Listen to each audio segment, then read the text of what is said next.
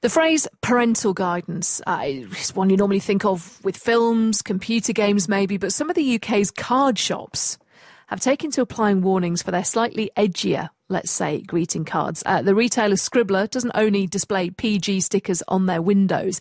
They've also got any cards that feature swear words up on the top two shelves. Sharon Little is CEO of the Greeting Card Association. Hello, Sharon. Hello there. Is it a competition to try and get everyone's attention on the shelves, and those little poetic verses we used to have 50 years ago just don't cut it anymore?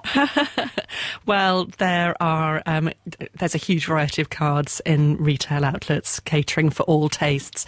A lot of rude cards are sold, but this is quite a small niche. But I think they're very funny, and I know that a lot of people go into shops just to look at them. Yeah, no, I'm not being sniffy about them, because you go back to the tradition of the saucy postcard, and that's yes, Donald McGill, and exactly. what about Wicked Willie back in the 80s? Well, you can speak for yourself on that one. But I just wonder, Sharon, there's a difference, isn't there? Because you can have subtle humour, or you can have somebody's bare bottom. You can have the whole gamut, basically, and cards reflect British culture. Try finding a rhyme for that. In all its diversity. Yeah, so I guess it says more about the sender, doesn't it, than the receivee. Well, I think the thing about cards, though, is that they're very personal.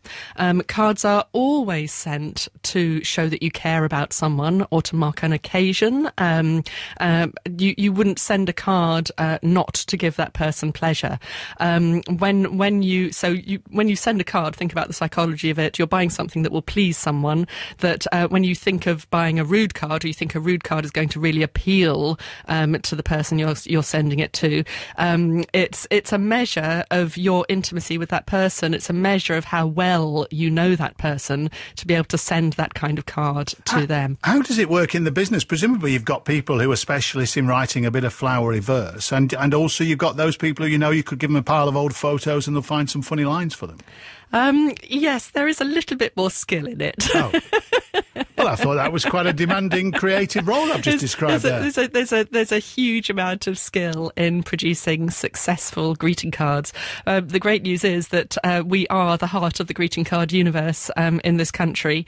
We are 10 years ahead of the rest of the world in terms of design. The industry has been growing, so it's one of the few industries where you get an actual product. Where the move to digital has not affected greeting cards. We still love to send them. We still love to buy them. In fact, people can now customise them, can't they? You can customise them. You can do whatever you want, and you'll find. I think it's because the industry has stayed so ahead that people still love buying cards. Obviously, they have to produce innovative designs to keep people interested. Not only can you have rude verses and pictures, you can have rude noises as well these days. It's you can open a card in a shop and suddenly everyone's looking at you. You've been able to do that for years. That's nothing new. It is in my world, Sharon. And just a final thought. The famous flowery verses inside. Does anybody actually read them?